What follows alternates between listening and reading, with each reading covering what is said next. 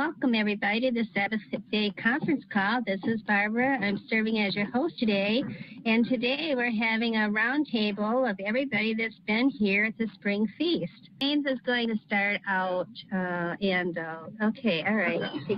That's the only mic I have. Well, I'll just talk a little bit first about this week. I know my wife and I, for pretty much for the last year, we've had very little fellowship, if any, and other than, feast times and just coming here and being around, about 20 other people that, love Yah, love Yeshua and want to obey his commandments. And just the conversation has been just very uplifting. I think everyone who's been here is going to be leaving just there, we've been uplifted, and it's going to continue on until next feast.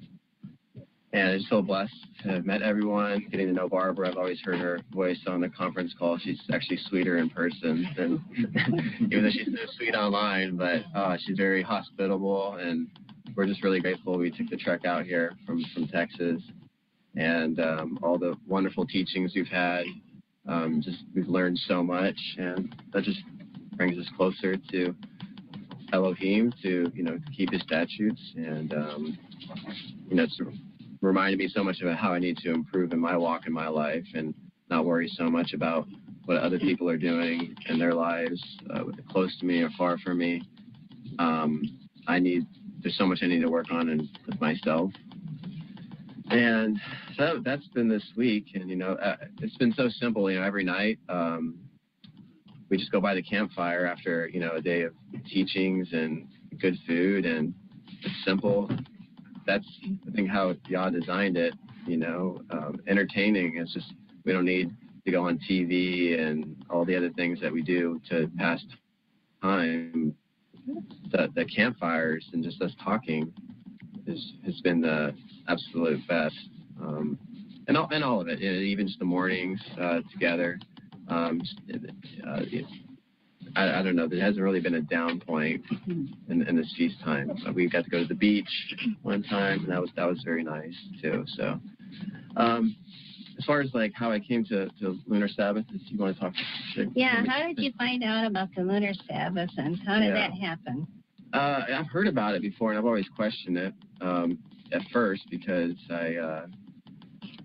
I wasn't sure, with the fourth commandment. I was thinking the 7-day continuous cycle based off of that, and that was my stumbling block. And also some people that had told me about the Lunar Sabbath also said that scripture was changed, and that never sat right with me, trying to change scripture to fit your doctrine. But I found that you don't have to change the scriptures at all. It says there perfectly. It's testing your heart to see if you really want to be obedient or not. That's why the scriptures is written the way that it's written, which makes it more beautiful, because it's not just so plain, clear cut.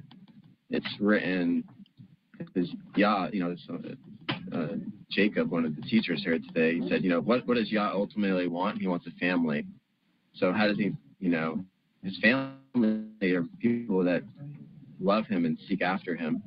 And so that's why his word is the way it is, to test the fruit of each of us, to see if we're really for him or not. So it was about a year ago. I was just doing a study on the year calendar. I heard the 364-day year, the 365. I was like, how did it change? And I never even heard 360 before, but I came across this article. It might have been by Troy Miller. Does that name ring a bell? Yeah. It does. Okay. I think I came across his website, and he was talking about it. And I was sitting as a Saturday Sabbath. I was sitting on my couch and I was reading it, and then I said to my wife, yeah, I think it's from him. Oh. I said to my wife, I was like, I think we're doing the Sabbath wrong. I think it is the Lunar Sabbath. And she's like, really? And she, she wasn't opposed to me, and it was great because we actually were just she was really open, and we were doing a study together.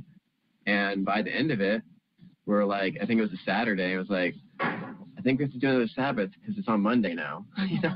Or it was coming up really quickly. It was the next day. Yeah, it was. It could have. Yeah. So I was going through my calendar and my work, and I was just going to rearrange everyone and get them off of my Monday so I could observe the Sabbath. And First we were observing it according to the sliver, and then we were doing World's Last Chance, and then we got off of that, and then we were doing the time in Jerusalem when it was, and then now we're back to World's Last Chance. So I can empathize with a lot of people who are confused about the moon because we were there too, but I feel, Yah has really made it clear to us that this is his calendar. We're on the right one. That's on this call today, that this is, in my view, I'm 100% solid. This is the Sabbath day. We're on the right day. So it's been a blessing because he has his appointed times, and he wants to meet with us, but we have to be there when he's calling us, not when we think is good for us. So I could say more, but I don't want to be long-winded. But that's all right. We got you out. So, it just opens the door to just so many other, like, once you're actually observing his Sabbath, then when you're really studying the Word, other things just open up to you that you've been stumbled on for so long, because I think his Spirit is fully there on those days, and it's much more fruitful. Yeah, the gates are open. Exactly. Right?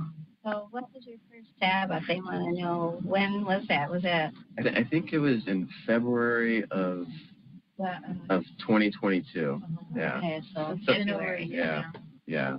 February of 22. Mm-hmm. Yep, 22. And here we are. So who wants to be next? I have to give you this. Okay, this is Amy, and this is James's wife. I got the name right. And speak up. Well, I don't have a headset. That's good. Okay.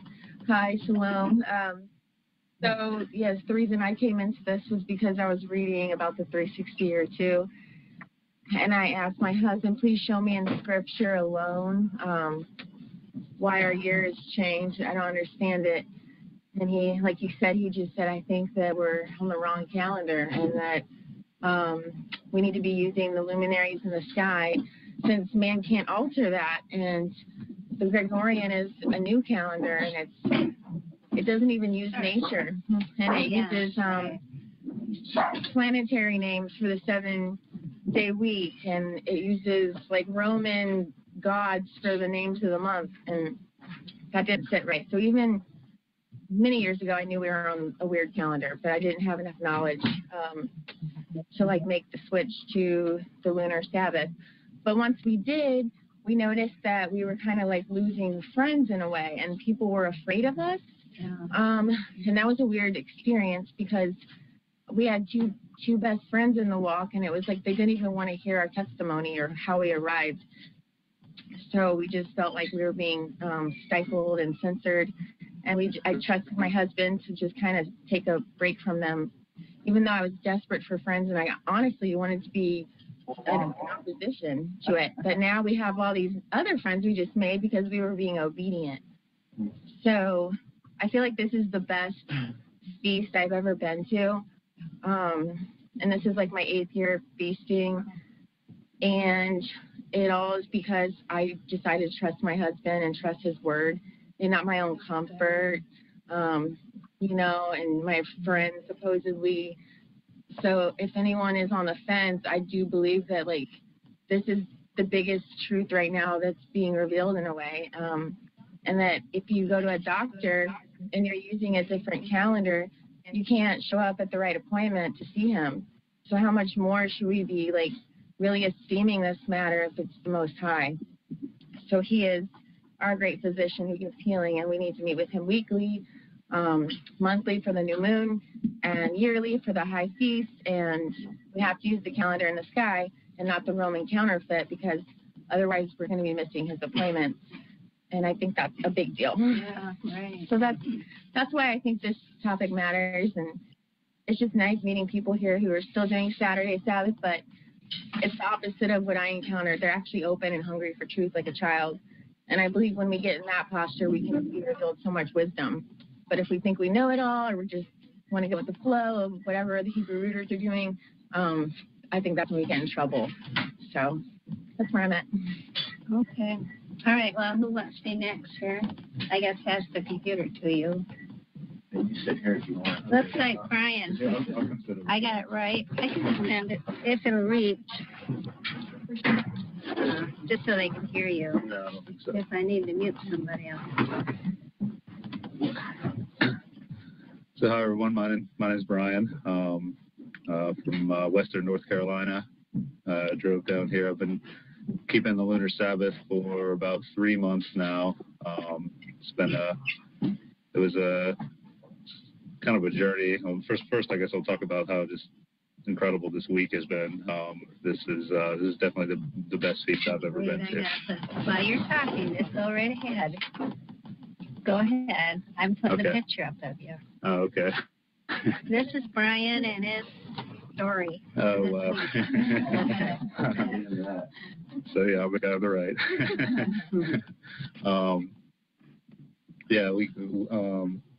I guess I'll start with my journey to Lunar Sabbath, because I'll explain the picture a little better.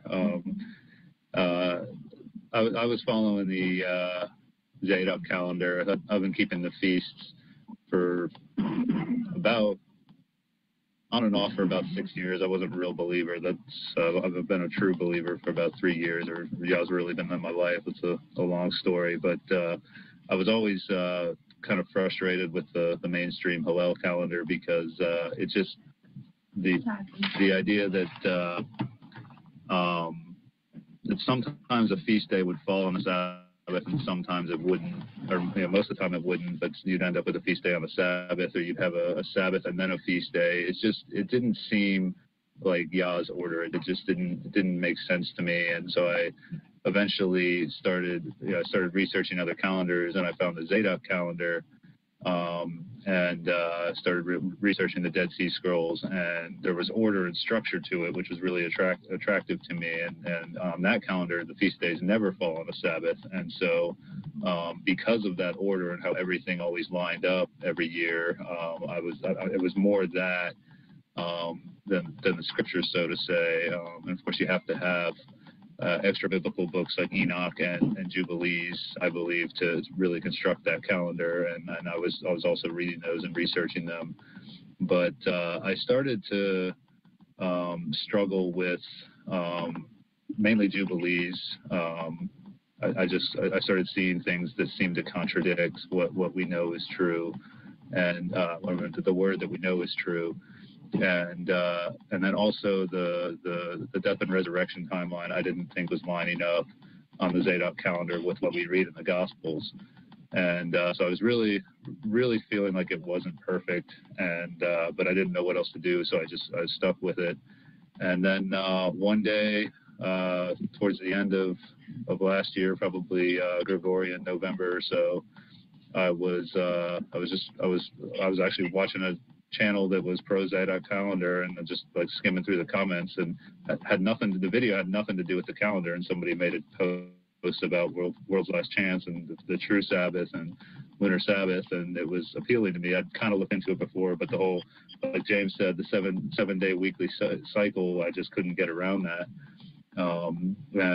So I spent, it was a Sabbath day, it was a Saturday Sabbath day, and I pretty much spent that entire day binge watching the entire thing. Like, I just couldn't stop watching it, because it was very interesting, and it just was making so much sense. And one of the biggest problems I had with the Zadok calendar was also the moon. So it just didn't seem like the moon did anything, and it was just there. And I mean, I guess sometimes it would appear in the same spot, but it really didn't seem to do anything. And so I watched all that, but I still struggled for a few months, and going back and forth, and the 7-day weekly cycle.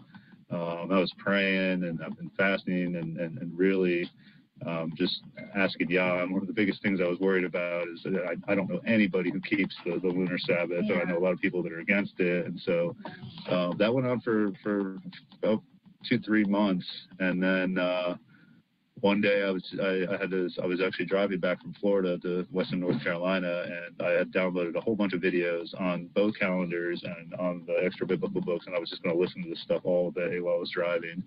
And this was a Friday, and a Gregorian Friday, and I drove back, listened to this all day, and was still kind of up in the air, but leaning towards the lunar Sabbath. And the next morning I woke up, and where we were, this was towards the end of January, and there was debate on whether the the lunar Sabbath was on Friday or Saturday at that time, so I still felt like I felt like I was in kind of a hybrid mode at that point, like not really sure where I was. But the next day would be the new moon, which would have been on Gregorian Sunday. And so I woke up that Saturday, and I just said, I'm gonna do this. I can't keep doing Saturday when I know it's gonna shift. And so I made the decision that morning, and that morning I happened to get a friend request from the woman you saw in that picture, from Lindsay, if the picture's still up there. It will be in a minute. Let's keep talking. And yeah, she sent me a friend request. I actually already knew who she was, but we just weren't friends. So I'm not going to get too deep into the story. But I knew who she was. I accepted her friend request, and then a post popped up where she was talking about how that was her last Saturday Sabbath, and she was going to be keeping the lunar Sabbath. And my mind was blown. I just said, "What, Father?" And then she was actually posting or she was commenting on a post from Amy, who you just heard from, who I knew from back in the day. I used to have a YouTube channel, and both of us had taken our channels down, but I knew who she was. And we said, well, she's keeping the lunar Sabbath too. And then I started conversing with her and Lindsay, and then Amy introduced me to her husband, James, and James had been researching the 360-day calendar. And once I read what he wrote about that, everything clicked when I realized that the 360-day original year and 12 perfect 30-day months, and it all just clicked. And then immediately I had fellowship, which is just incredible. And then shortly after that, we were talking about, the four of us were talking about where are we going to go for Passover. We've got to be with like-minded believers. And then I grew up in North Florida, and so I just happened to see a North Florida Lunar Sabbath group and joined it, and because I just had to join it because I grew up in Jacksonville.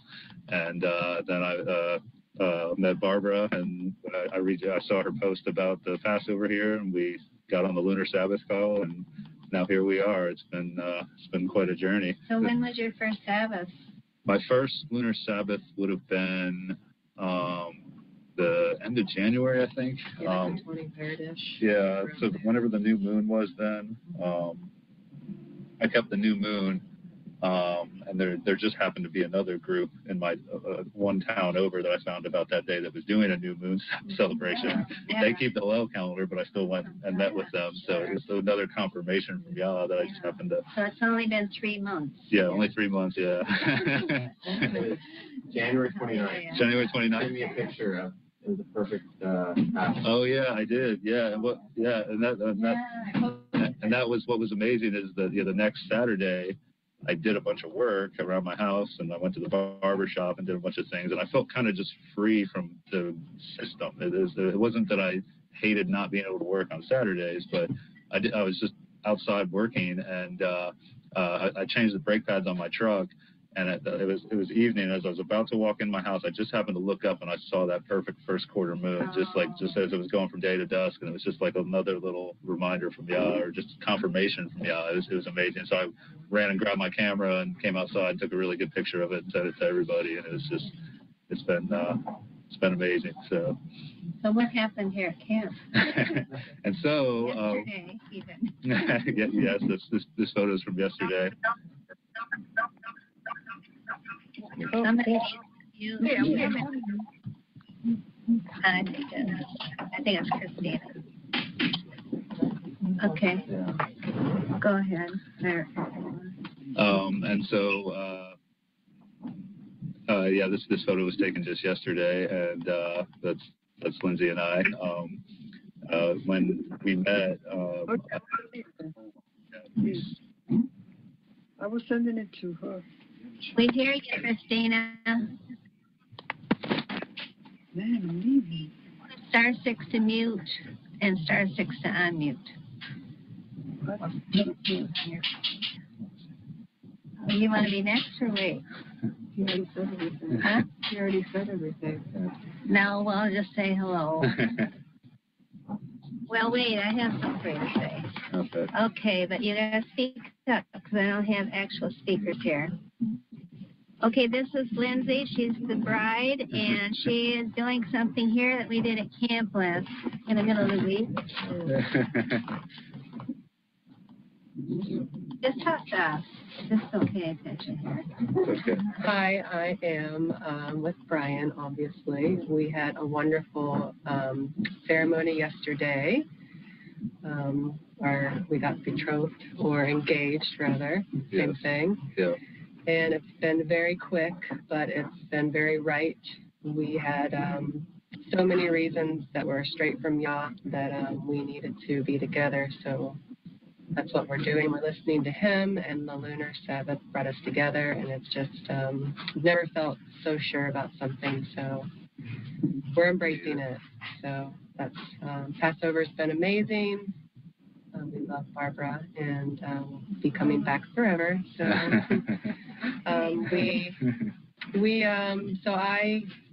a lot of the things that Brian and I have in common are very natural and survival. I teach foraging and I guess food-based survival skills.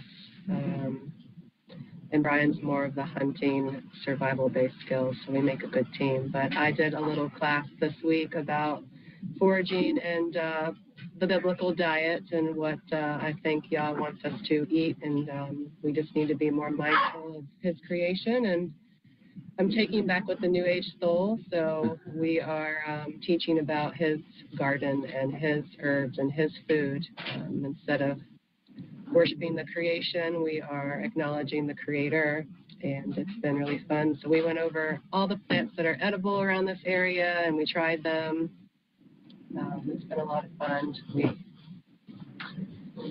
And for the Passover meal, we actually went around the property and picked some bitter herbs, which was a lot of fun, and we had it with our meal. Yeah, so we found a few bitter herbs for Passover meal, and that was really cool just to find them on our property, and it was really magical. I don't know how else to put it.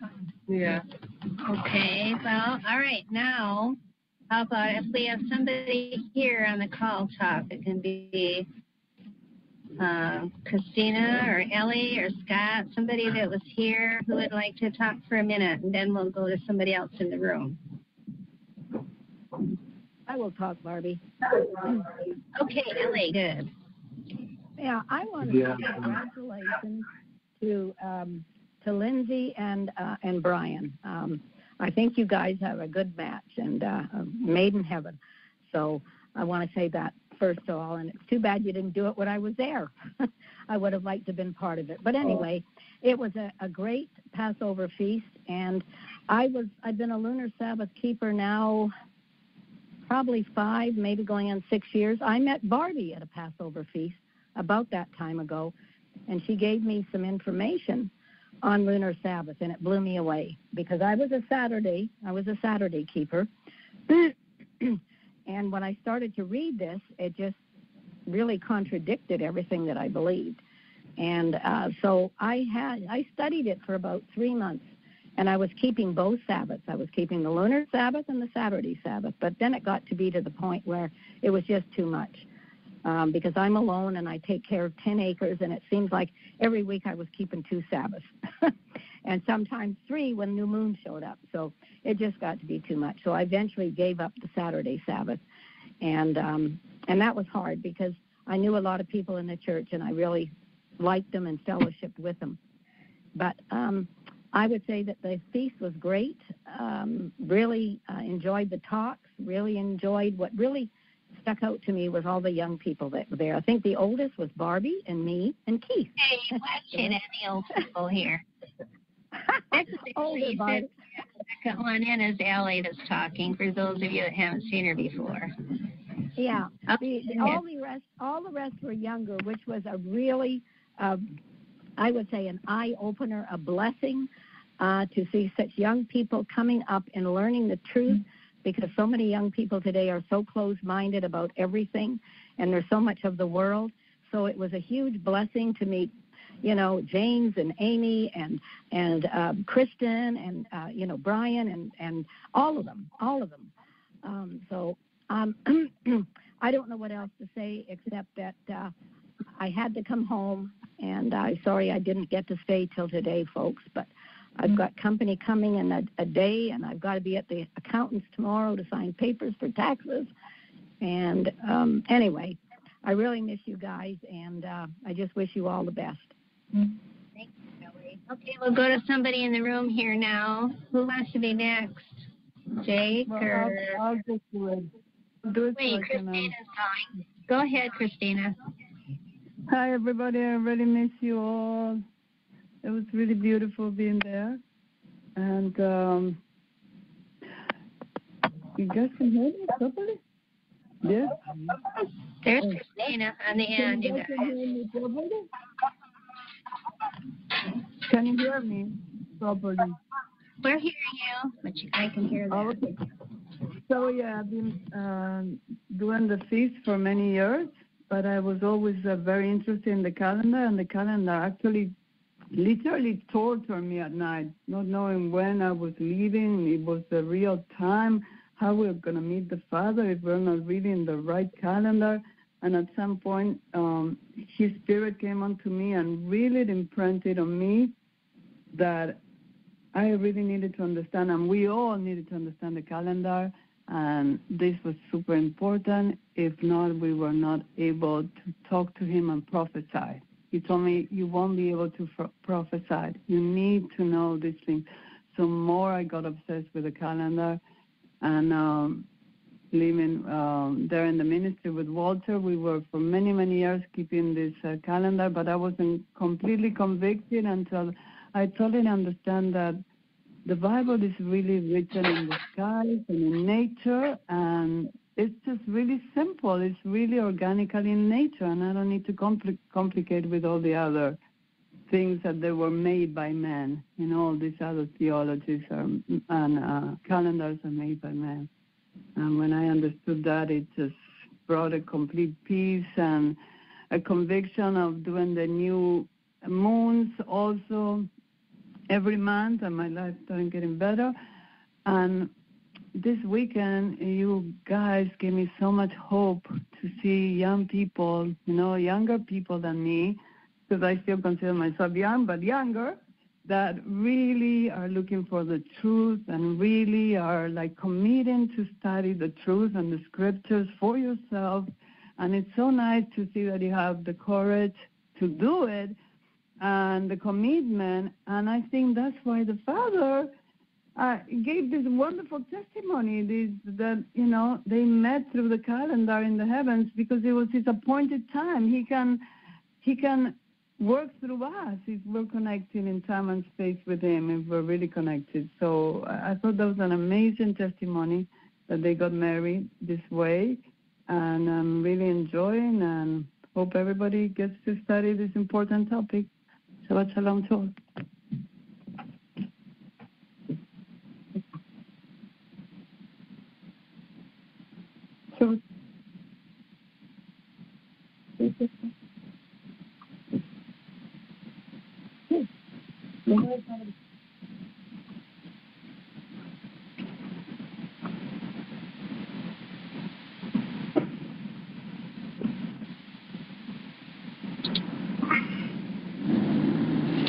We can't hear you, Barbie. Okay, go ahead. Thank you, Rafaela. Can you hear me now? Can you hear me now? Yes. Yes, Absolutely, yes. Green. Okay. Okay, go ahead. If I mute it here, then I can't get back. Okay, go ahead, Tim. Sorry.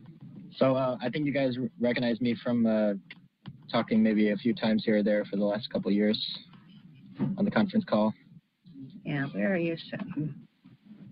Are you going to show them the picture?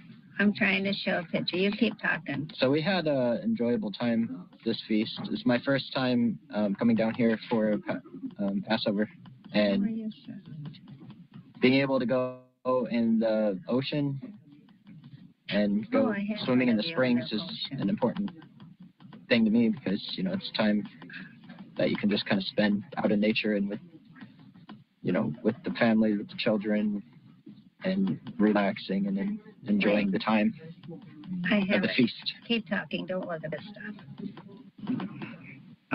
But it's also very... this is Tim here. Whoops, they can't see it yet. It's also Okay, a very there's important Kim. time. I barely made it. My car had broken down, so I almost wasn't gonna be able to come. But thankfully, I was able to get a car and then go borrow another car from Jake here and drive down. And I learned a lot of interesting things. I really enjoy Enoch and Keith's classes, and if you want to call him a rabbi, Jacob here, as opposed to Russian Jake, had an interesting class that I really enjoyed about the war in heaven. Do you want me to share something other than just... Yeah, I want. You mentioned something about visiting Adventist churches and sharing the faith. So, would you tell about one of those experiences? So, I don't know. Did Jake and I ever tell you guys about when we were in the truck together and visited that church? Did he share that? Just tell us. Don't matter. We haven't heard it on a conference call. So. Should I share it? Yeah. So, we were at an Adventist church, and as usual, when we would visit churches, they would either talk about the law or talk about the Sabbath. And here they were talking about that, and I was bringing up the lunar Sabbath a little bit, and but then we just listened to their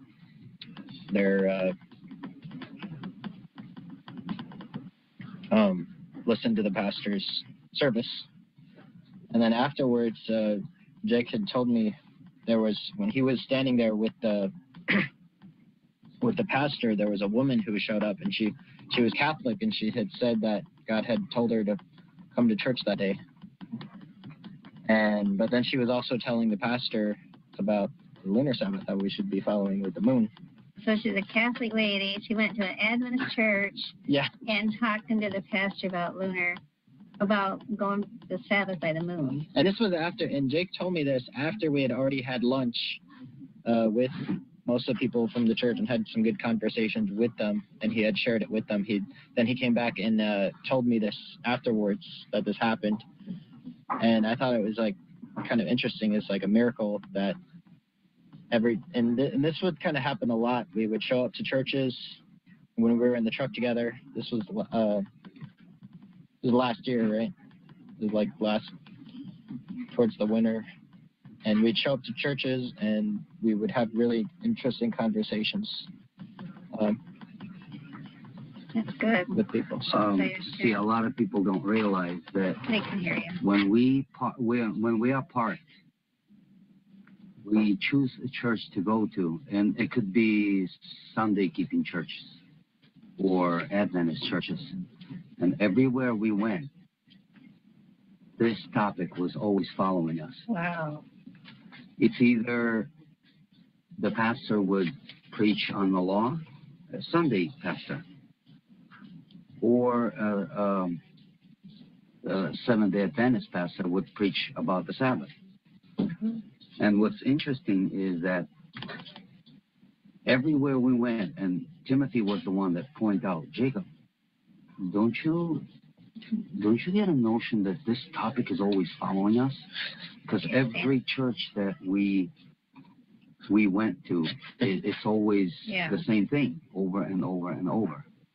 And so that day I was so surprised how this lady, I was just standing there across the pastor because I wanted to greet him, but I didn't want to intervene because there's so many people coming to shake his hand.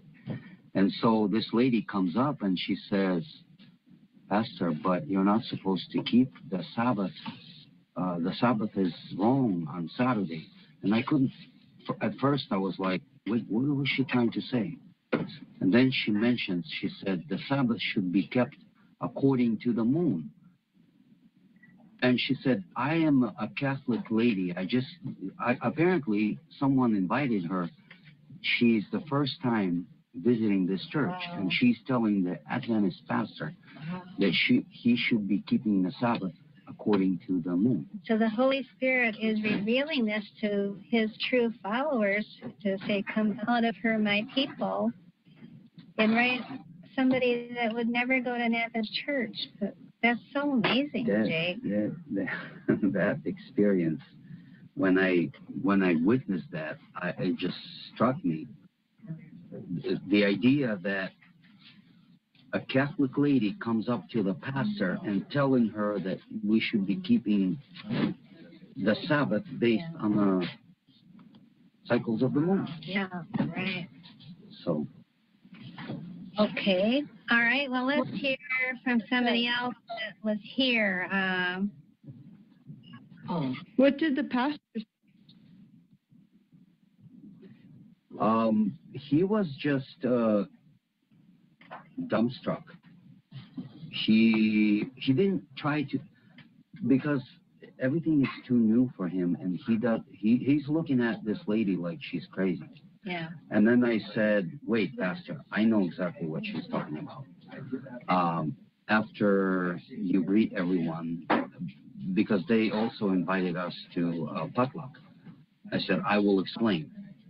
And then I had an opportunity to share with him. I left my phone number in the registry, and I told him, if you have any questions, contact. I gave one of the Barb's cards to him. I don't know if he ever contacted what's going on, but it's... So you're going all over the country, truck driving and planting the seed.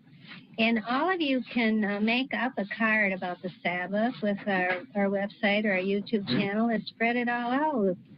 The business cards don't cost more than $50 to have a few hundred printed out, and you can just spread the message everywhere. So. Yep. Okay, well, how about, I think Scott is here and also Jonathan. So would one of you want to say something about your experience at the feast? Or how did you find the Lunar Sabbath? We'd like to know that. I'd like to speak on the feast if I could. Yes, please. This is Scott. How y'all doing? I all miss y'all too. We had a great time over there, and I want to put kudos out to Miss Barbara. You really did a fantastic job, especially with nobody went hungry. Everybody had food, and it was a pleasure to work side by side with you.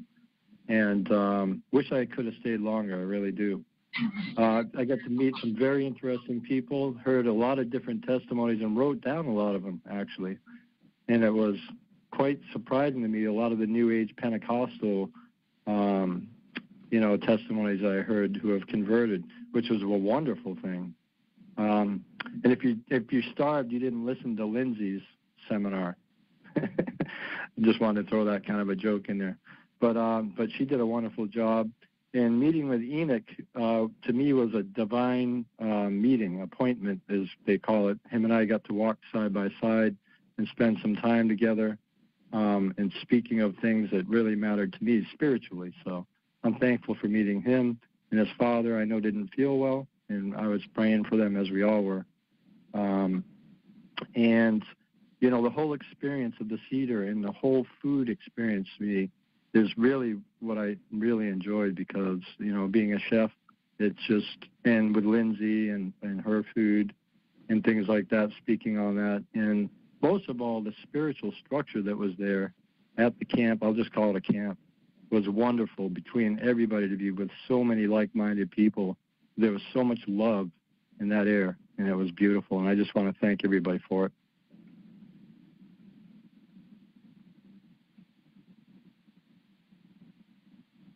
And that's it. I'm not going to continue.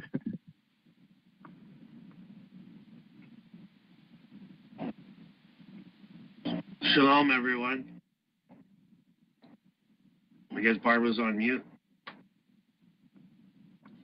Go right ahead. Mike here from Canada. Yeah, well, we're having, you may have joined us later, we're going around the circle with everybody that was here at Passover. Sorry, I'm on the wrong feast. I'm already planning for Sukkot. You're all invited to Michigan, September 29th to October 6th. But, okay, Mike, we'll just hold you for later. We're talking to people that were here at this feast or are here still. So, okay. Okay, I'll go. Okay, yes, please go ahead. I thought it was an amazing Passover, and Scott was just talking about divine appointments. I think the whole thing was a divine appointment for us all.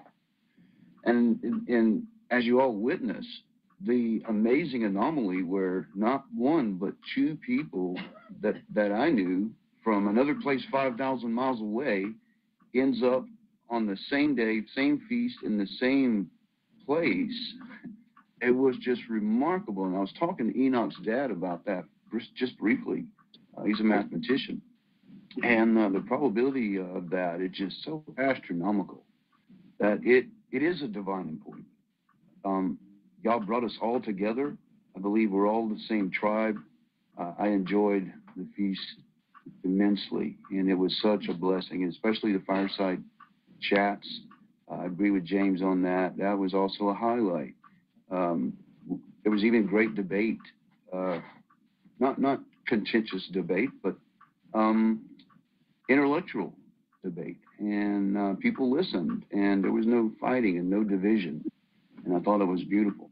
I've never been in one place with so many intelligent people that were on the same page, or almost on the same page, because there was, maybe one or two that were not particularly on the same page, but that's okay. Maybe seeds were planted, maybe not, but I believe it was a divine appointment. God brought us together. It was a very blessed time. I felt honored to be there amongst you guys, and it was an honor to meet every single one of you. Miss Barbara is a phenomenal host, and she did a great job for such a small little lady to put all that together, to take care of so many people, was just a blessing to see that. And hopefully we can do it again at TheCode. We'll see.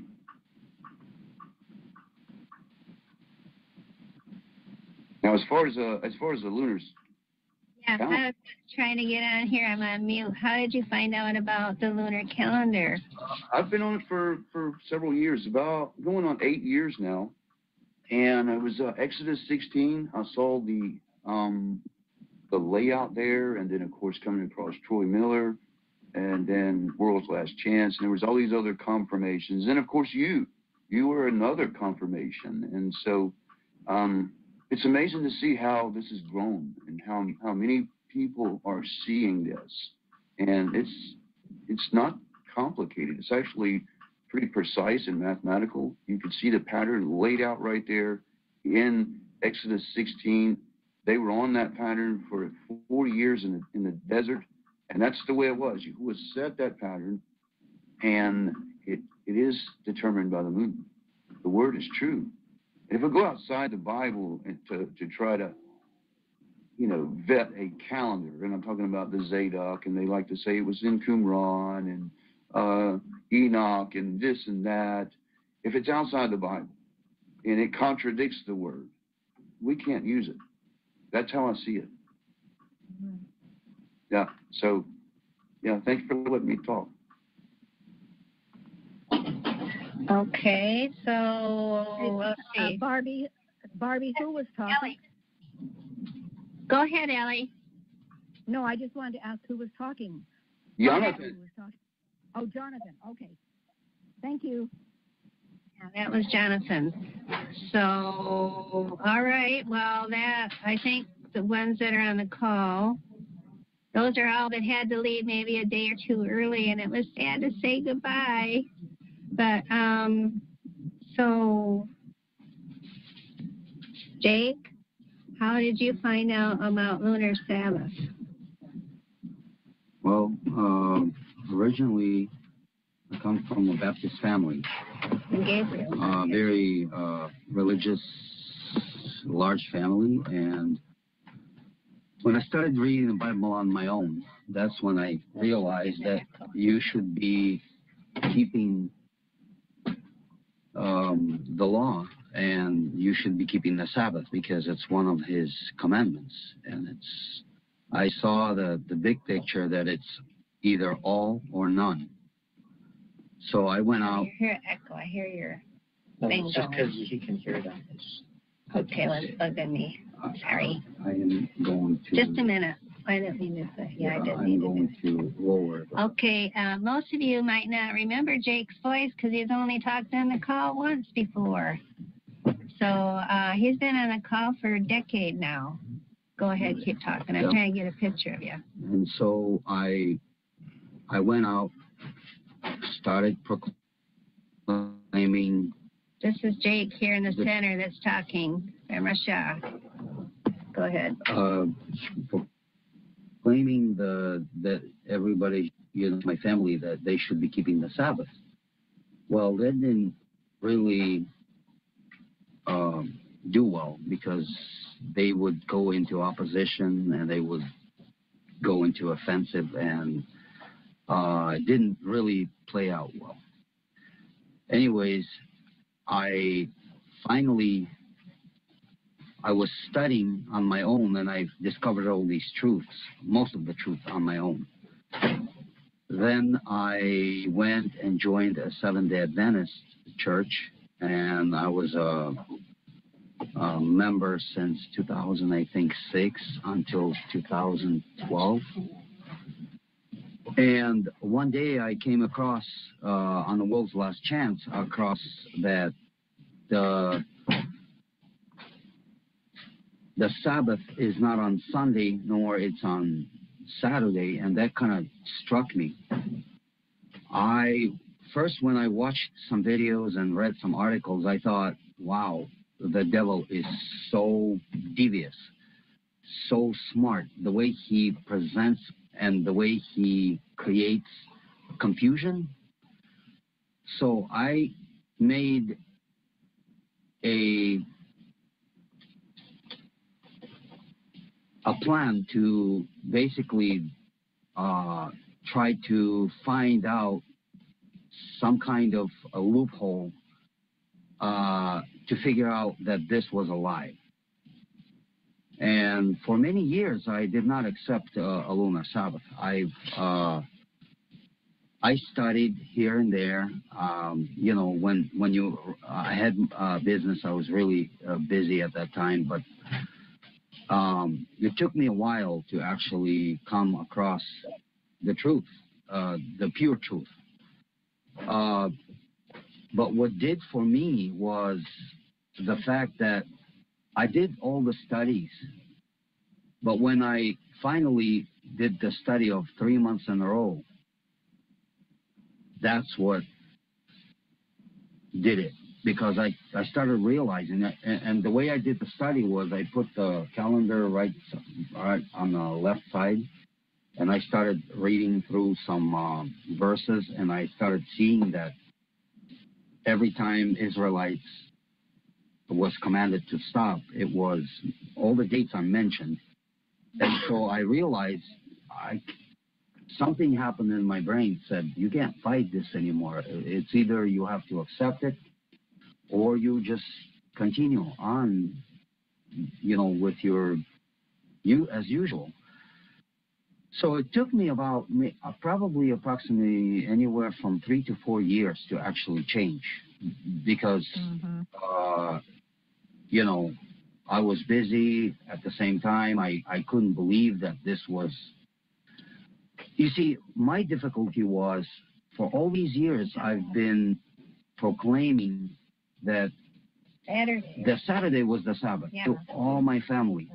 And it was difficult for me to accept, because now everybody in my family, they all consider me to be a black sheep in the family. Yeah. Crazy one. Yeah. Comes up with all these ideas that we should be keeping the law, and they kept arguing, we are not under the law, we are under grace of Jesus. Right. Well, anyways. And here I am now coming up to my family and saying, I was wrong. It's not the Saturday. Because I keep showing them the calendar saying, see, look, Saturday is the 7th day of the week, not the Sunday. Sunday is the Roman Catholic Church institution, and that this is their doing, changing. And I would argue, look, Daniel 7:25 predicted this, that he would change times and laws. And it was difficult for me to accept the lunar Sabbath, because come on, now they finally have a proof that I'm crazy. Literally, because now I'm coming up with this idea that the Sabbath is not on Saturday or Sunday. It's somehow is corresponding to the cycles of the moon. So it took me a while, but I finally saw it. I realized that was the truth, and ever since I started keeping it. And can I just interject there, since Jacob is talking, because he's one of the other guys that I've run into from another place. He and I bonded on this thing, the Lunar Sabbath. When I first met him, I was, he and his brothers took care of me in a hostel and looked out for me and fed me. And when Jacob found out that, because I took the Sabbath and I was keeping the Sabbath, and he was doing it on that same day. And his brother Daniel says, "Wait a minute, you're keeping a Sabbath today?" I was like, "Yeah." He was like, "Jacob's on the Sabbath today." And it wasn't Saturday. It was like, in the middle of the week or something. And so we bonded on that. And I lost contact with him and then run into him at this feast. And I think he would, like I said, the divine appointments, bringing people together for a reason. And I don't think you're crazy, brother, and I think it was another witness for your family, your brother, because I remember him making fun of you when we were talking about it and kind of laughing and stuff. But I think it brought credibility to what you saw. And it probably took a lot of courage to just kind of admit you were wrong and, declare this. But, yeah, it's amazing that we bonded on this. Okay, Jay, go ahead. And then. So many years, I'm already used to everybody making fun. At some point, I already said to myself, I don't care. Whatever you think of me, I don't care. Okay. I'll just have to focus to do whatever I have to do.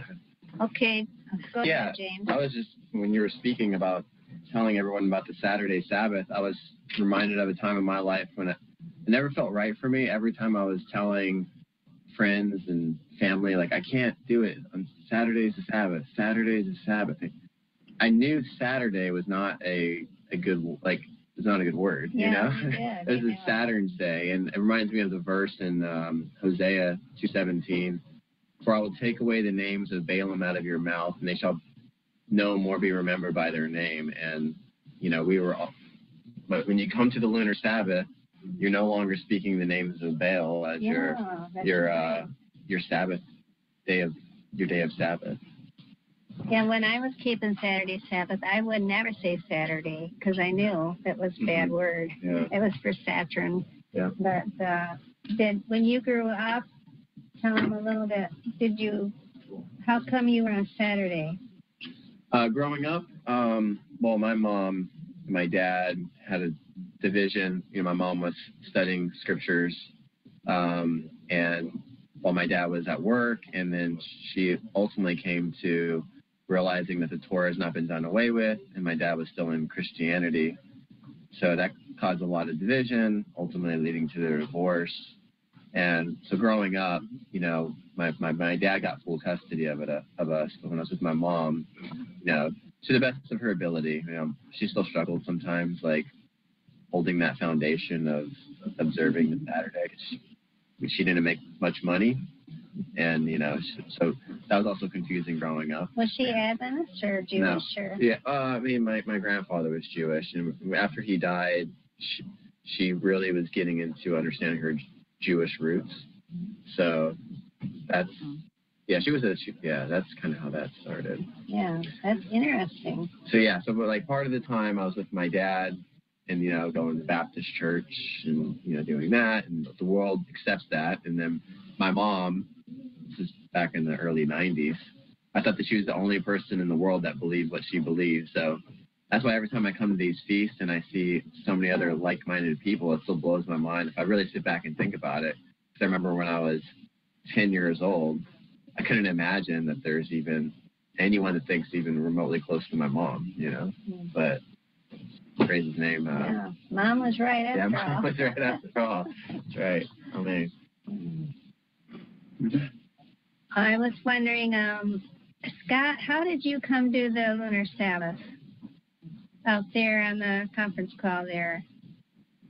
Jeff Scott was here with us. He had to leave a little bit early because there's something happened. He had to go cover at work, so we missed him. We missed everybody that was here. They had to leave a couple of days early, but we still have a group of 12 from about 29 down to 12 now, but it's been wonderful.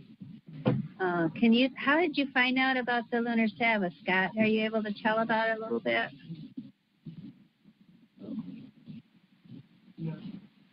Maybe he had to leave. Maybe he had to go. Okay.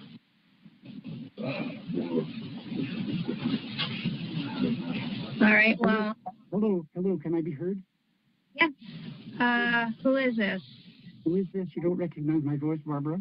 It's Michael. Yay, Michael, we missed you so much. Go ahead, Mike. Of course I knew who it was. I was going, is that Michael? Well, I've been listening to the entire conference call today.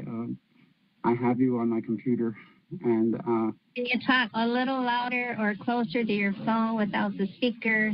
Because yes, I'll do it. Is this better? Is this better? A little bit. Is this better? Yes, a little bit. That's about the best it's going to be because I'm looking at you through a tablet, and it's very close to my face at this point. So, anyway, I just wanted to say that just today, I mean, I've been with you every day of this feast. Today is the last day of the Feast of Unleavened Bread, and I have thought of you all. Well, not the ones that I haven't met yet, but the ones that I know. I've thought of you every day since Passover. And I truly miss not being there. However, I believe in Romans 8:28, which simply says, all things work together for them that love him. And my absence was necessary. As a matter of fact, the day after Passover evening, my wife got sick. I had to be here. I had to take her in to see a doctor. So, I mean, I wasn't there, but I have been blessed. And for those of you who don't know me, who have never heard me, I've been observing, to the best of my ability, the Lunar Sabbath for about 8 years now, and have gone back and forth on some issues, but I'm back where I started. And I must say, the World's Last Chance was actually the first real clear teaching that I had on it. I think I was just scrolling.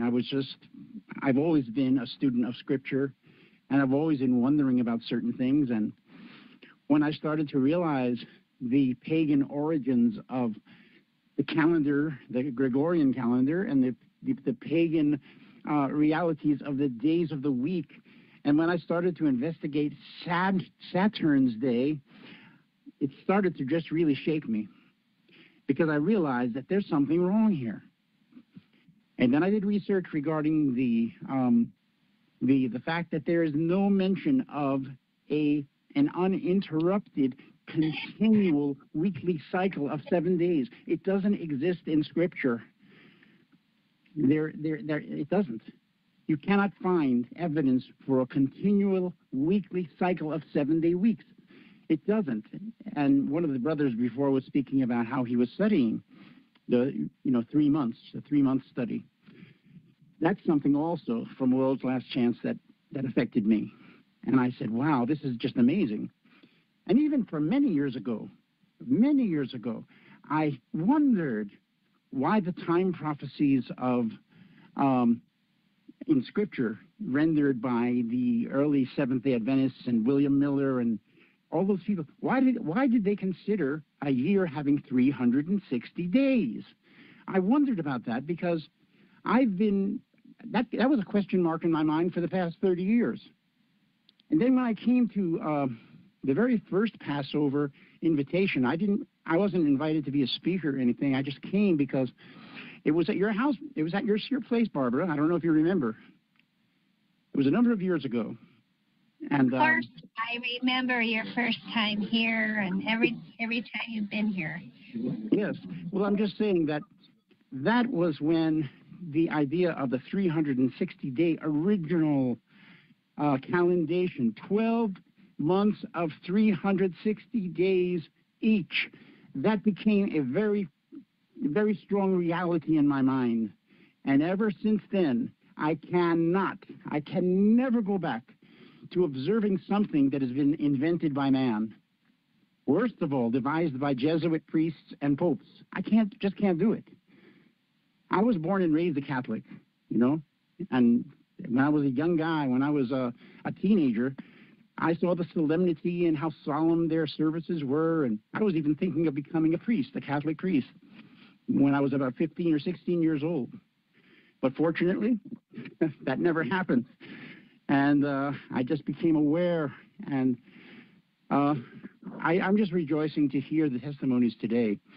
Again, as someone had mentioned, the young people, some of the younger people who have received this light and are walking in it, it is marvelous for me to hear. Because I don't know about the rest of you, but it's hard to find people to talk to. You can't walk into a Seventh-day Adventist church and start talking about this stuff. They look at you and they don't want to talk. Either that or it's just very strange. Yet I spent many years as a Seventh-day Adventist. I attended 2 of their seminaries for a while, studying to become a pastor, a minister. I did become ordained as a minister, as a pastor, by Seventh-day Adventists. But I have long left what they hold to. The Saturday Sabbath, for one thing, the humanity of Messiah. I mean, there are a number of issues that I cannot agree with that are commonly taught within the Seventh-day Adventist structure. So I haven't been one for many years, about 10 years, 10, 12 years now. I still see them, they still see me, but they all think that I've kind of lost it or something. But in any event, I'm planning still to attend future events. Sukkot, maybe I can make that one, Barbara. I don't know. We'll see.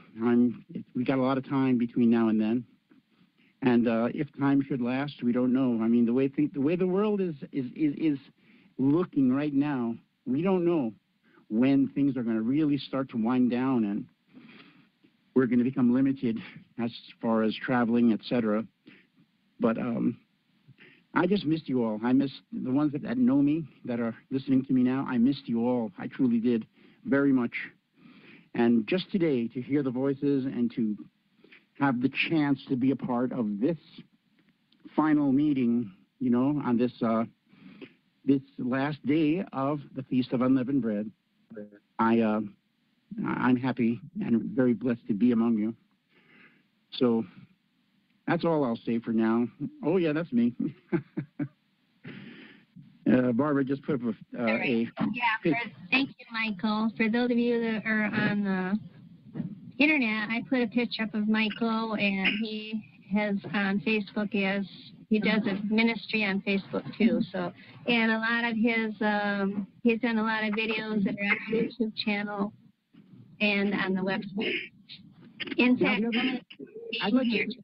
I would like to say one last thing, and I must confess, I'm not confessing to you as priests, but I'm confessing to you as brothers and sisters who love the Most High, and I'm sure that you love me too, or I wouldn't share this, but I have been plagued with circumstances here at my house regarding my animals. I lost 4 of my close. They're friends to me. They're like children. I mean, all of my children are grown, so my dogs are my children. Now I lost 4 of them. I buried one yesterday. And it's been painful. It's been very painful.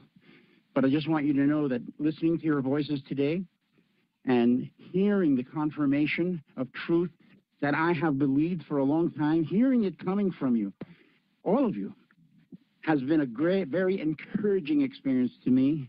I'm very happy. And I just want you to know, thank you, Barbara, for giving me a chance to express myself to those who are still there. I truly missed Enoch.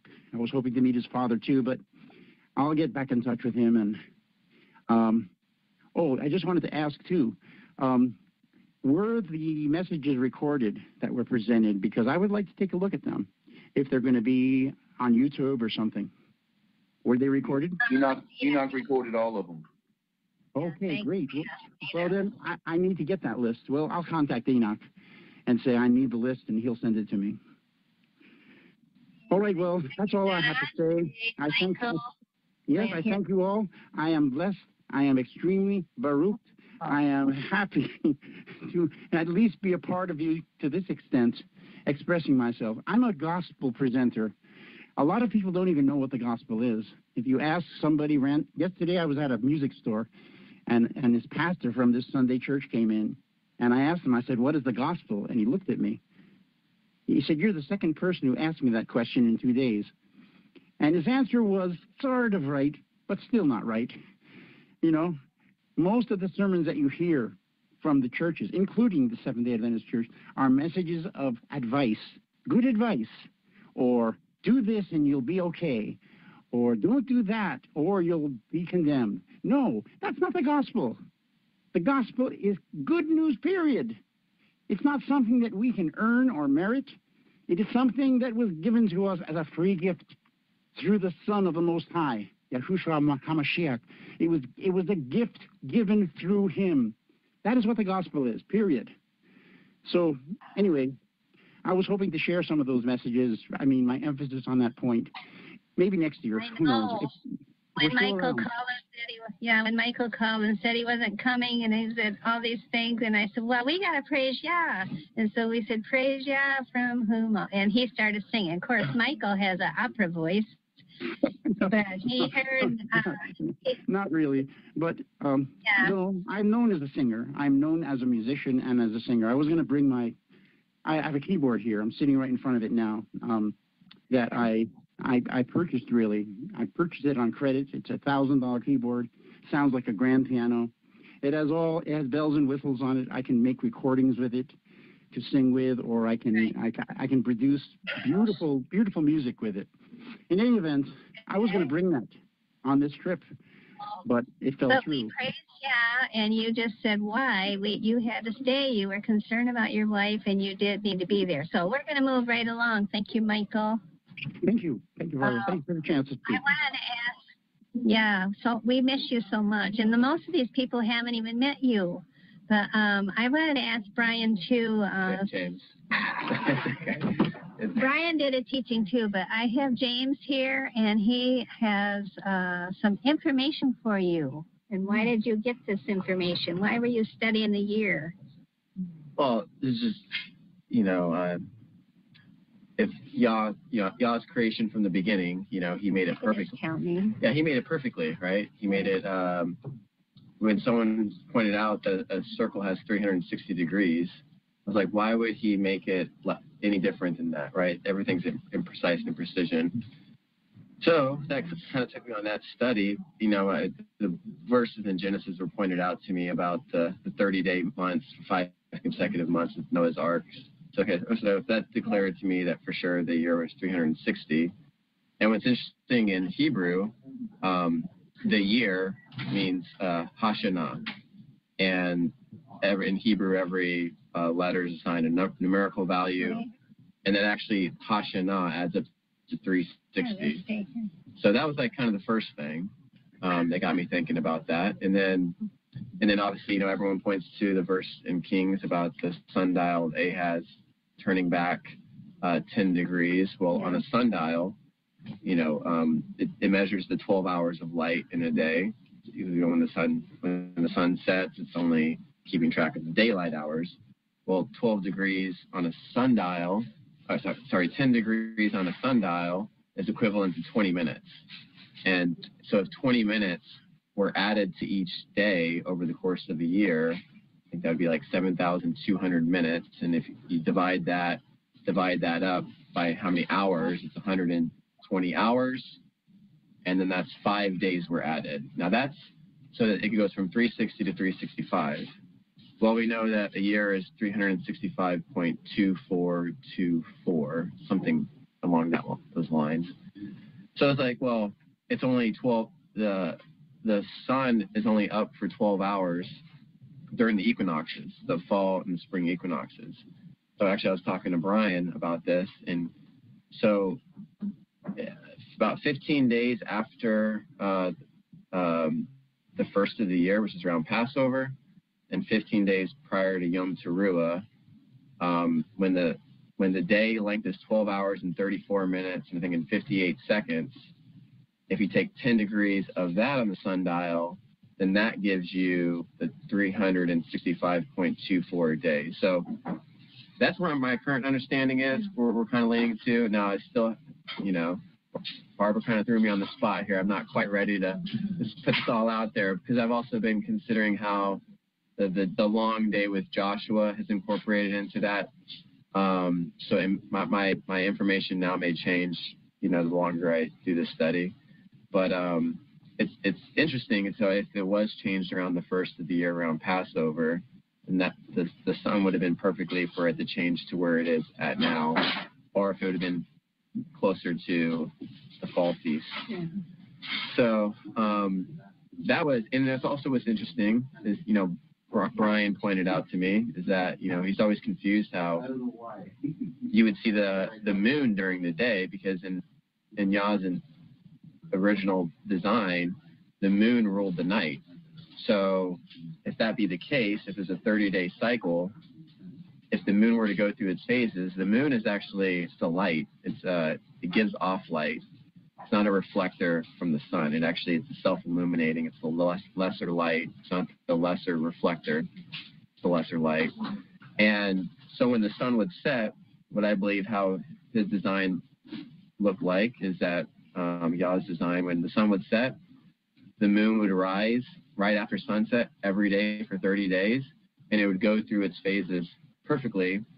And then the one day where it would rise and you don't see a moon, in between those 2 days is your 2 new moon day. And then when you see the sighting after sunset the next day is when you would know you begin your work week. So that's I believe how it would work on a 30-day cycle. So that's why it would be so clear to point out, okay, this is Shabbat, this is, the Sabbath. You would, every time you see the moon, because it would line up perfectly with the full moon on the 15th, the quarter phases on the 8th and the 22nd, and then you wouldn't see the moon during the new moon, but you would see the last sighting of it after sunset on the 29th. And if you had a 30-day month, so a lot of the Enoch people, they're saying it's aligned with the spring equinox. Well, I believe in the beginning, the first new moon of the year fell exactly on the spring equinox. And then the fourth new moon of the year fell exactly on the summer solstice.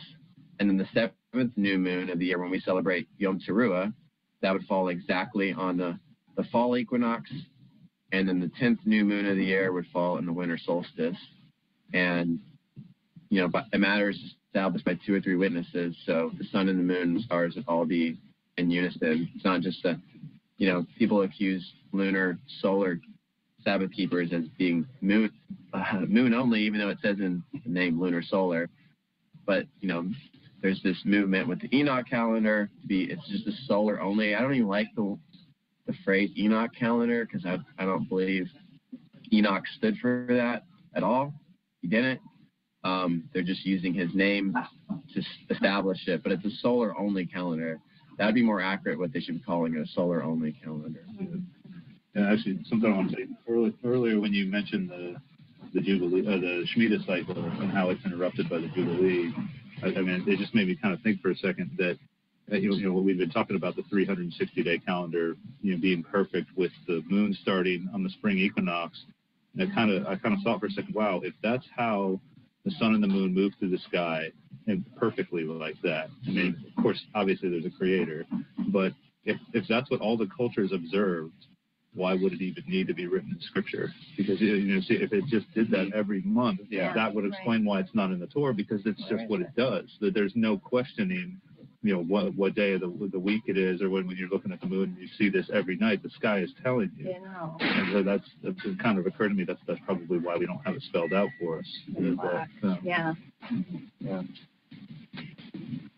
So I'm still doing the study. If Barbara likes what I said, then I'd be open to doing a presentation with the graphics to show the numbers. I'm a visual learner myself. Me too. So if I'm just hearing someone talk, I don't know how much I could grasp it, but I would like to put together a presentation, even though I'm not technologically savvy at all. It would give me some time, and then I'd love to do it. Yeah, you can just read it. If you have something, you can read it. Yeah. Now, Jonathan, I know you're probably still here. I wanted to say to everybody, we had a guest come here and speak that is from the Adventist church here next door. He had a different view on creation.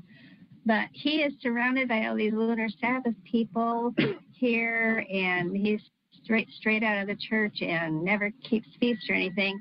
So after he did his talk about Genesis 1 and 2, then somebody said, well, do you want to know what we believe?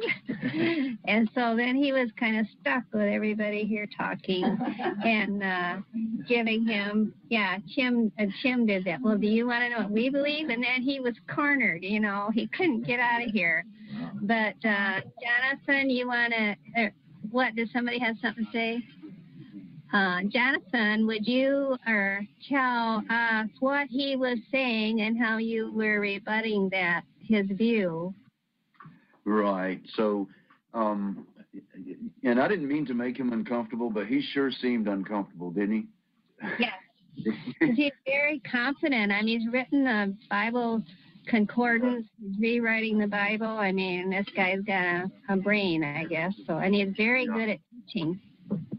Yeah, I noticed when you confronted him about this, continuous 7-day cycle, and, because I I said, so you think that Shabbat is Saturday, right? And so is this what you believe that Yeshua was on, yada, yada, yada? And he said, yes, but yet he can't show it. He cannot show it with scriptures, but he's very confident. He's very confident in that. And he seemed to be, he was changed the subject a few times. I did notice that. He tried to go from that conversation to angels partaking of the Passover lamb and stuff like that. And and kind of deflecting. So I stood there, just kind of let him, do his thing and speak. And I didn't want to dominate. But then, he said something about the, things being done away with. And that's when I said, would you agree that he's the same yesterday, today, forever? And he said he never changes. These are my feasts for all your generations forever, yada, yada, yada, and went through all of that. And he seemed, kind of stumped at that and wanted to deflect it to, it was, that was the old covenant for the Jews, and, new covenant, but nothing solid. It seemed like he was unprepared to answer for what he believed. He was very confident in what he believed, but he just couldn't defend it well. And when you show him that there is clearly a pattern in Exodus 16, it lays it out, and it's at 8:15, 22, 29, and they were on that for 40 years. And it's clear it's connected to the moon and to the agriculture. And so they didn't get that from Babylon.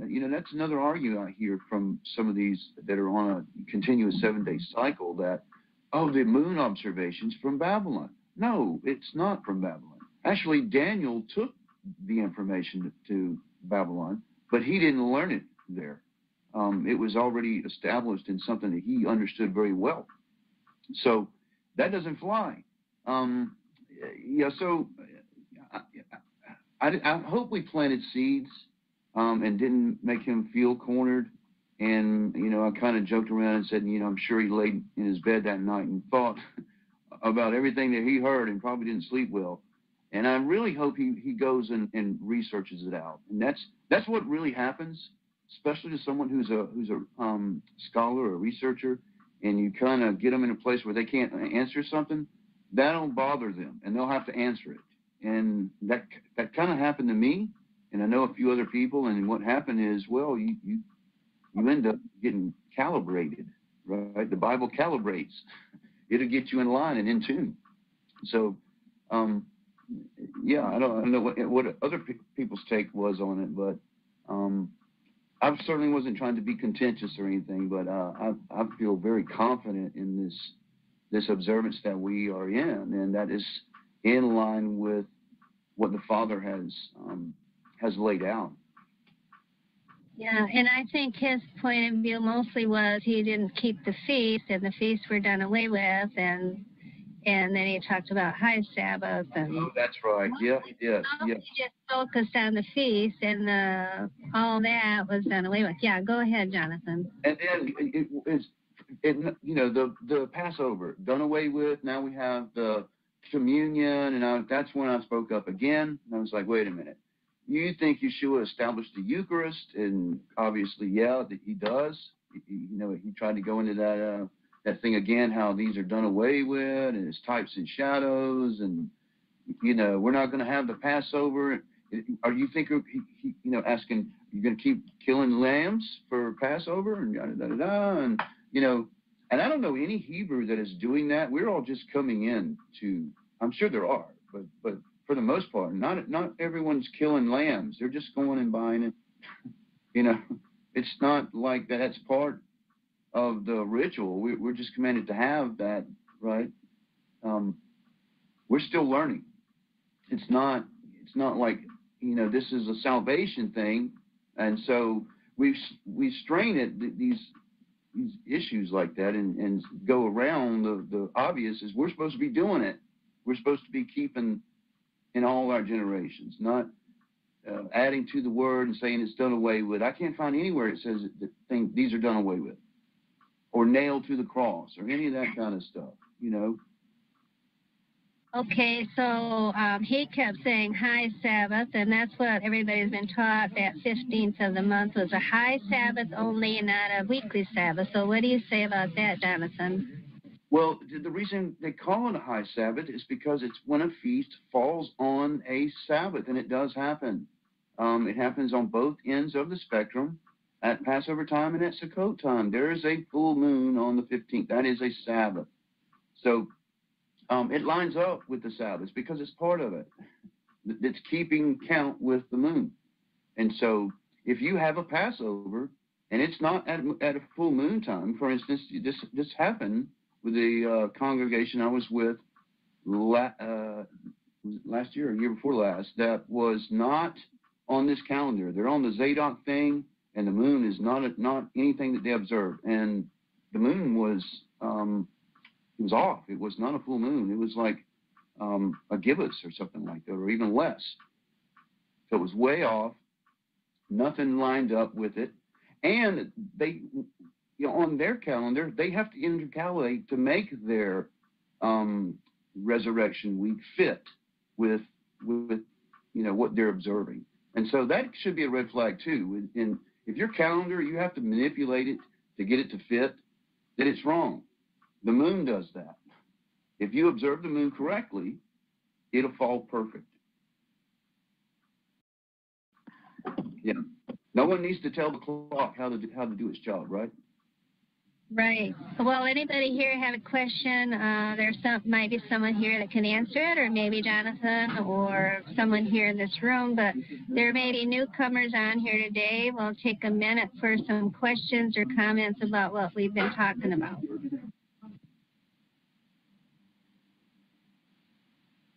Yes, I have a couple of questions.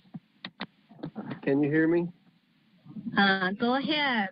But you have to speak up louder, please. I'm sorry. Can you hear me?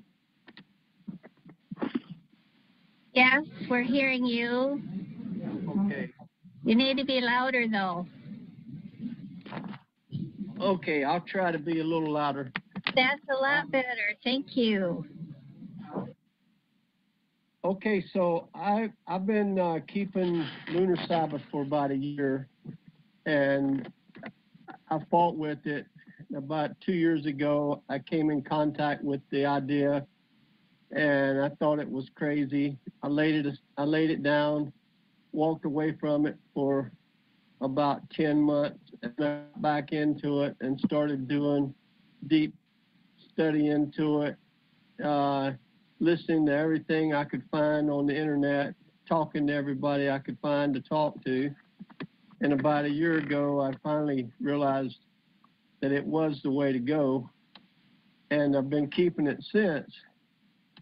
I've been wanting to put together a calendar. I've been impressed by Father to put together a calendar that does a little more than any of the calendars that I've seen so far that have been produced by the different groups out there.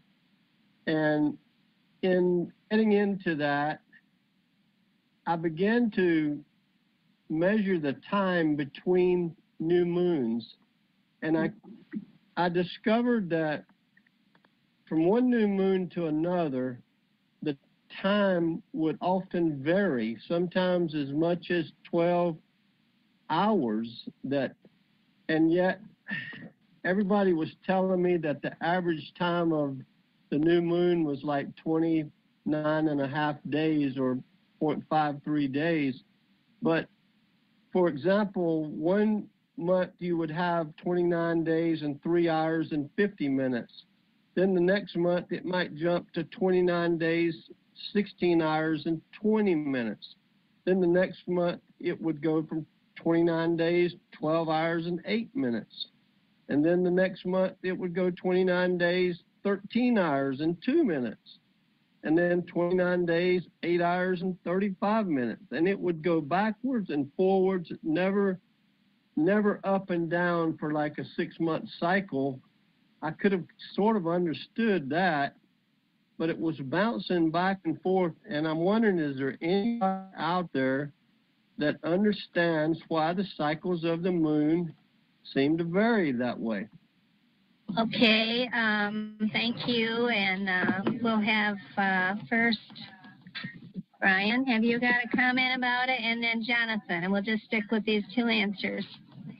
Yeah, I mean, I think the moon, the motion of the moon is irregular ever since the change was made with Hezekiah. I think with the fact that the sun now is off, the moon doesn't function correctly. And I mean, you could look. I mean, the sun is. I mean, my belief in this is, the sun is typically considered male, and the moon is considered female, and so it's kind of like you could look at it as the husband, the leader is out of sync. So is the wife that's following him, and so it's not consistent like it used to be. It's not a consistent, perfect 30 days, right? And I think that's also. I think when Yah set when he made the change, because I believe the change was made with Hezekiah. I don't know about Joshua. I need to research that more, but I do believe the change was made with Hezekiah. I believe it was a judgment on Israel, but also the pagan nations and the whole earth. And I believe he did it to allow this chaotic universe theory to take over and for the enemy to create. I think it was a judgment to create this chaotic world that we live in, where everything's kind of random and it's not perfect and there's no order. And Yah allowed this as a test and as a judgment, and that's why it's the way it is. That's kind of how I see it. So I think we have to have a lot of faith, too, because it's not perfect. And some people look at it and say it's not exactly 7 days or it's not exactly 29 and a half, and then it doubts and shakes them where they don't want to believe. So, Jonathan, do you have a comment or an answer? Yeah, and I would just have used different words. I wouldn't have said that the moon's not working properly. It has definitely changed from what we know historically about it. I would call it perturbation, but it has equalized, and it is working properly in its function and what it does. It does lay out the years and the seasons with the sun. It is what farmers go by for planting and harvest and several things. Perfect example to point out, the Aviv time, we talked about this around the fire, that at that time of the year, you will see the moon in the sky like a bowl on its side. And then it would change for each month till it's standing straight up, if that makes any sense. That's a part of the clock and how it's functioning. And it does oscillate a little bit. It has an elliptical motion. if that makes any sense. So that's going to vary from month to month. And this is why we're called to be witnesses, right? Not just the 7th month, but all months, to know how the month is going to be laid out. See, there you go. Perfect picture right there. You see that, how it's illuminated on the bottom? And this is right after sunset, at the equinox, just after sundown, this time of year, Abib, that's what the moon will look like. It's a harvest moon, you guys. It's at the barley harvest. And it's a bowl. So that's just one way of looking at the moon in its season and determining, the month. Abib, when you're looking for Abib, it's not just the barley, it's the moon, the sun, where they are. It's nature all around, but also the barley. We can't just take that. And farmers don't do that, by the way. They don't just look at the fruit. They also look at the surrounding and the observation of what's going on all around. So is looking at the moon, is that moon worship? No, it would be silly. That would me walking through my kitchen and looking up to see what time it is an act of observation. It's not me worshiping the clock. Unless I stopped in the kitchen and got on my knees and lifted up my hands and say, "Oh, mighty clock on the wall, how you, that's worship," right? We don't do that. It is a clock. We observe it, and that's that. The Father's communicating with this, by the way. He's telling us, and He's the one that controls it. It can't be, manipulated by man. Well, I guess, things could be obscured. We could get chemtrailed and things like that, and that we can't see, the objects that He's given us for a clock. But they can't change it. It is what it is. Okay. Well, we have time maybe for one more question from you out there on the conference call. Yeah, try to have that. Yes, go ahead. Is this Appa? Yes. Good. Yay, from Alaska. Tim is running right over here to hear you. Yeah, so I just wanted to answer the brother's question. The reason why it does do that, why it is what the brother says. It fluctuates like that. And the 29.53 days is actually the average. That's if you take the average throughout the year, that's what it averages. So that fluctuation is important to get our 29 30-day cycles. So I just wanted to share that because I didn't hear anybody say anything about the average, and that's a great point, brother. I appreciate your following up. That's a great point. I have one other question. There are a lot of people that go by observation of the crescent. So the first day is going to be, or the conjunction. That's the day. That's new moon day. And then when you see that sliver the next evening, new moon is over, and that was your first day there. The conjunction is the new moon, but it's not the new moon day. The new moon day is the day after dawn after conjunction. Right, which means you would see that crescent that night, and no. Right. This moon that we're in right now, the conjunction started at 1. It was like 1:30 in the afternoon, 1:30 p.m. before sunset, and then our day of worship, our new moon day and our Sabbath day was based upon sunset to sunset of the following day after that new moon, like the sister just said. So we have a lot of videos of describing when a day begins or when new moon day is, but I want Jonathan, would you just do a closing couple minutes here, and then our closing song is the Aaronic blessing, and that's the prayer and the song. So you just want me to talk about this 29 and 30 day month and how it's oscillating? Yeah. So if you look at the top of the 29th day month, we go from new moon, and then day one is that evening we will see that sliver. We know that new moon is over. But if you go on down to the bottom, you're going to see something really interesting here. As it goes out and it's waning on the 28th day, and it's a really small sliver there. Now we got and that'll kind of be a key to you when this happens, when there's a 2-day new moon. Okay, so if you notice there from going from one to another, it's showing basically 2 days of darkness right there. That's a 2-day new moon, what's called a 2-day new moon. So if we didn't see the moon that first day, and then we look at it the next night, we don't see it, we absolutely know that next day is the first day. Okay? And that'll happen sometimes where you don't see the moon for 2 days. But then that next day you will see that sliver. No doubt about it. It will never be more than that. But the next month, it may just be one night that you don't see the moon.